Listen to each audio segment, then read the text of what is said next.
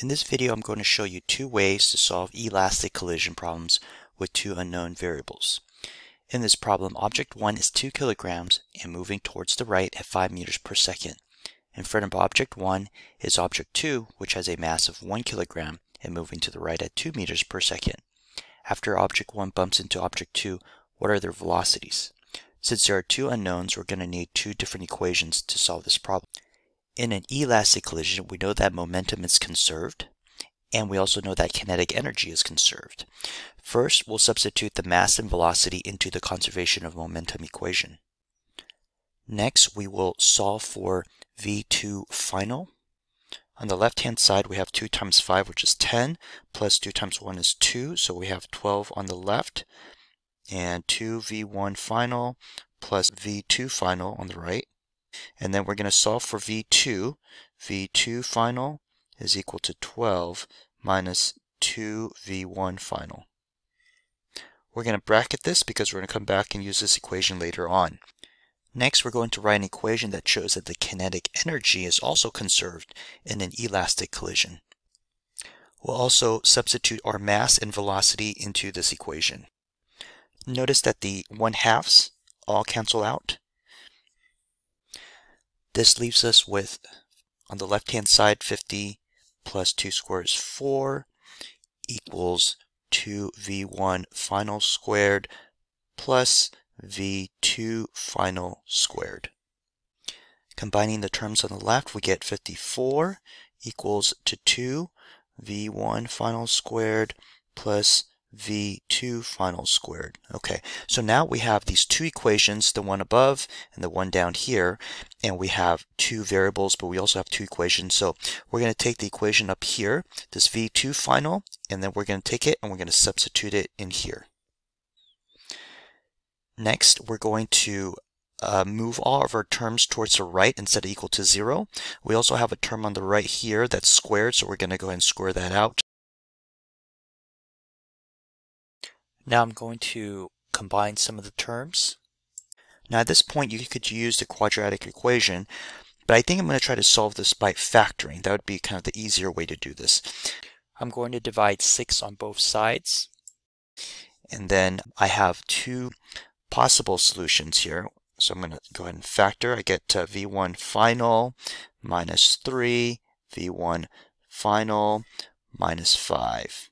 Okay, so my possible solutions are V1 final is equal to 3, positive 3, or V1 final is equal to positive 5, and these are going to be meters per second. So why do I have two different solutions? And the reason is because one of these solutions is for before the collision and the other solution is for after the collision. So if we go back to our problem, we'll see that before the collision, object 1 had a velocity of 5 meters per second.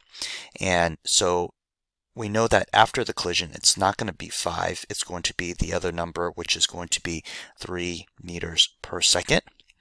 And then to find V2 final, we just take this 3 and we put it back into our equation, this equation right here. So 3 squared is 6, 12 minus 6 is 6. So V2 final is also going to be 6 meters per second. Okay, so that's one way to solve it. I'm going to show you a shortcut next to solving this without having to do any factoring at all. So now I'm going to show you a shortcut method to solving elastic collision problems with two variables. You will need the equation that we derived from the first part of this video using the conservation of momentum. So the shortcut method is this. It's using V1 initial plus V1 final is equal to V2 initial plus V2 final. So I'm going to apply this equation, and then afterwards I'm going to show you how we derive this equation. In physics, it's really important to understand how we got these equations because that's the physics part. Otherwise, you're just doing a math problem. Okay, so this is the shortcut method. So V1 initial is 5. V1 final is what we're looking for. And then V2 initial is 2 plus V2 final, what we're looking for. All right, so I'm going to move the 5 towards the right, so I got V1 final equals V2 final minus 3. Okay, so now I'm going to take this equation and then I'm going to substitute it in here.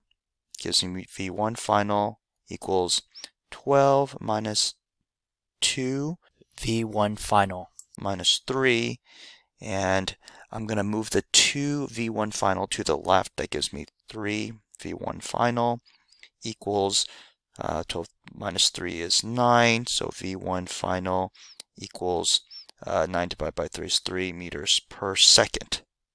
And that's it. And we solved it. And then if you take that 3 meters per second and plug it back into our equation on the right there, we have 3 squared is 6, 12 minus 6 is 12, so we get that V2 final equals 6 meters per second. All right, so super fast method. All right, but we need to understand how we got this equation, and that's what I want to take a moment to show you. Okay, so the first step is we're going to write down our conservation momentum equation and also the equation showing that kinetic energy is conserved. We're going to move all the m1 terms to the left for both equations. And then we're also going to move all the m2 terms to the right. Next, we're going to factor out the m1s on the left, and on the right hand side we're going to factor out m2. For kinetic energy, we can also cancel out 1/2 on both sides. Also, kinetic energy, we're going to factor out the m1 on the left and then factor out m2 on the right. All right, and then if you notice for the energy side that this is a difference of squares, so I'm going to factor that out into V1 initial minus V1 final times V1 initial plus V1 final. Okay, now you're going to notice that this term right here looks just like this term right here. So we're going to take this term over here and we're going to substitute that in there. All right, so this looks like a complete mess here.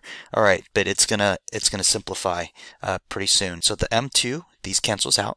The V2 final minus V2 initial, those are going to cancel out, and that leaves us with V1 initial plus V1 final equals V2 final plus V2 initial. And there you have it. This is our shortcut method for solving elastic collision problems with two unknowns. Now there's a third method that's even faster. If you're interested in that, please check out my next video.